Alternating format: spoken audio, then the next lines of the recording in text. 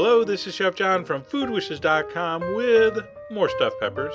I know we did them already, but we did these and they were okay, but they weren't great. We reworked the recipe and now we're using green and now we're using halves and much better. So I posted the written recipe. Here's the video that goes with it.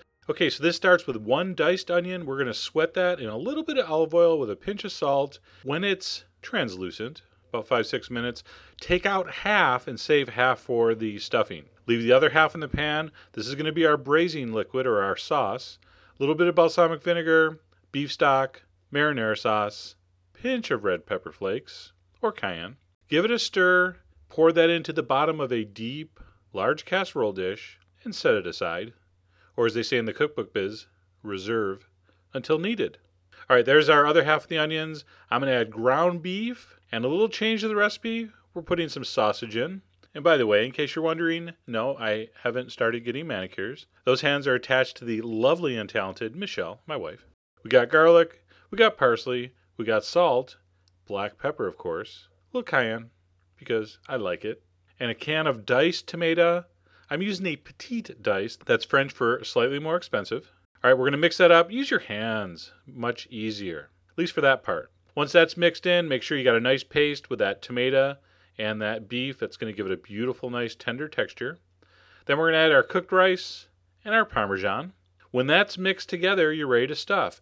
Like I said, this time we're using green peppers for a little extra bitterness. Instead of the red, we're also going to use a half instead of a whole. Make sure when you cut them, you got the flat side so they sit nice in the pan. So cut those directly in half, scoop out the seeds, membranes, etc. Stuff them very firmly with your stuffing, and then mound it up. You should have just a perfect amount of stuffing for 8 halves. Okay, so those go in the baking dish on top of the sauce. I'm going to give it just a little more Parmesan on top, just a little sprinkling. Cover it with foil, put it in a 375-degree oven for 45 minutes.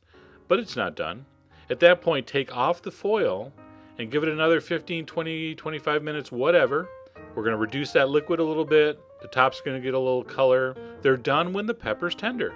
And that's it. Spoon over some of that hot, oniony, delicious, amazing sauce. Just a great American comfort classic. By the way, give it a try with the green pepper. I know you may think red's sweeter, better. Give it a try with the green. I think the bitterness really works in this.